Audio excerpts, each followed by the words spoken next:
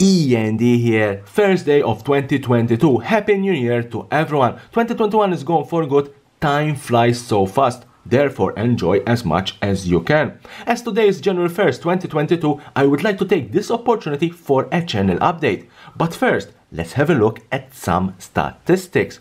Subscribers 650 plus, and I thank each one of you for your support.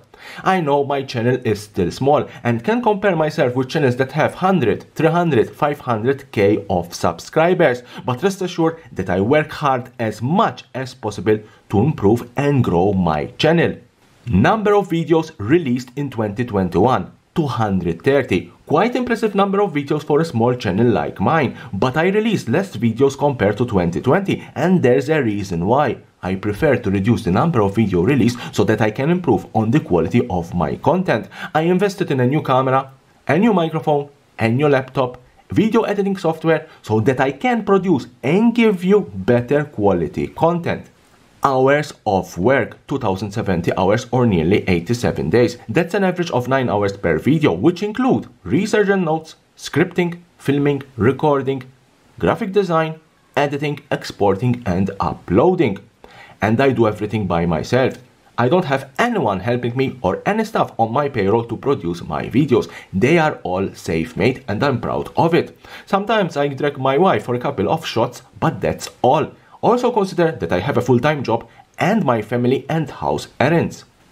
What's coming in 2022? First of all, I will cover all spoilers of all sets that will be released this year, and we know there will be a quite number of sets. First, the standard sets, Kamigawa Iron Dynasty, which we already had some teasers, Streets of New Capenna, Dominaria United, and The Brothers War. Then there are the supplementary reprint sets, Uninfinity, Commander Legends 2, Double Masters 2022, and Jumpstart 2022. Deep analysis and set review of all these sets, which I recently have converted into a much better format Is It Worth It videos, covering the print run, the price, the set most valuable cards, and its worthiness in terms of mass box opening, draft play, and collecting and investing. As we are talking about collecting and investing, secret lair drops and universes beyond Is It Worth It videos. We already know that Warhammer 40k, Street Fighters and Fortnite will be the latest entries in the universes beyond, and when considering the success and the revenue of these products, Wizard of the Coast will not stop releasing secret lair drops, and I will be there for you to give you all the information and data you need in considering purchasing one or more of these drops, plus my personal advice. And I know you find these very useful. Box openings, both of newly released sets, and I still have some old box opening videos in my archive, and you know me well, I try to go as fast as possible because at the end what you want to see are the rare and mythic cards. Personally, I don't like to see box opening videos that take half an hour to crack one box so that you can go through all the common and uncommon cards. Who cares?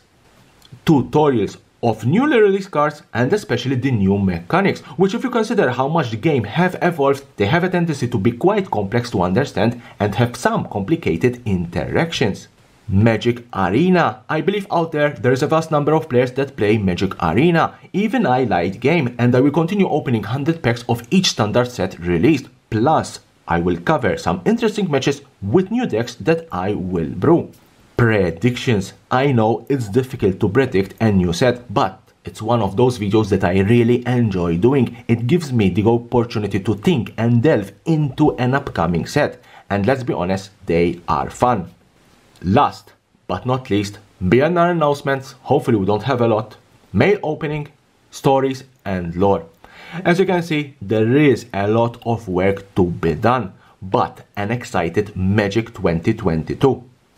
A last note, my channel is free, totally free. I don't ask anyone to donate me any money. What I do it because of my passion for the collectible world, especially Magic the Gathering. Only one thing I ask you, only one thing, to hit the subscribe button. It doesn't cost you nothing, but I value that more than gold. Thank you again, and cheers for a fantastic 2022!